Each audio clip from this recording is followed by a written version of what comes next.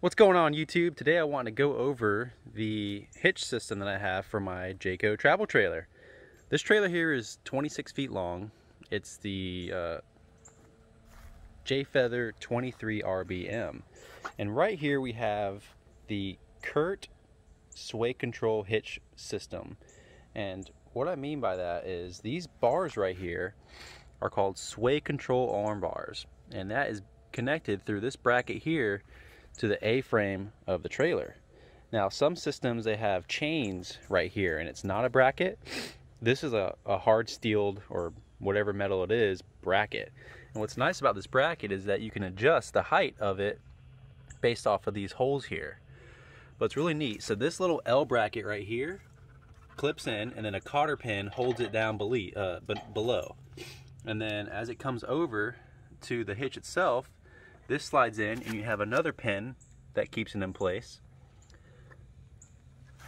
And it's the exact same on the other side. So we have the pin there, then it goes over to that sway control arm system there.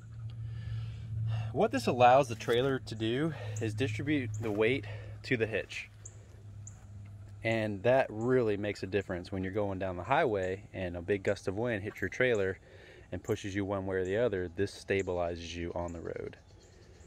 The rest of the hookup includes 2 chains. I have a pin lock in my hitch so no one can take my hitch or steal it. And then we have the trailer plug goes right there. And then lastly, the trailer brake cable is this red bungee cable right here. And that's attached right there. So that is the Curt sway bar hitch control system. I like it.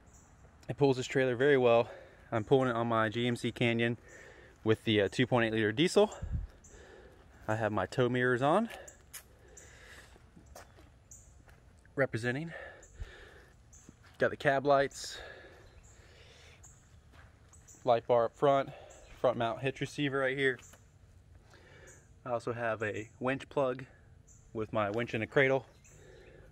Other side over here we have tow mirror, and we'll give you a view of the sway control system over here. So it's a beast. The hitch itself is about 110 pounds. It's not light, but I like it. Serious gear for a serious trailer. Thanks for watching.